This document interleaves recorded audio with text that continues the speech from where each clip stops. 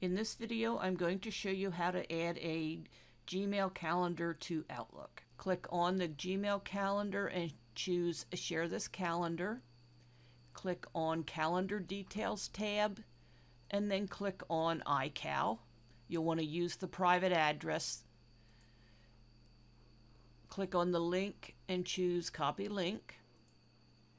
Now you go into Outlook, click File, Account Settings, Internet Calendar tab, and then click New. Paste the link into the field and then remove the S from HTTPS and click Add.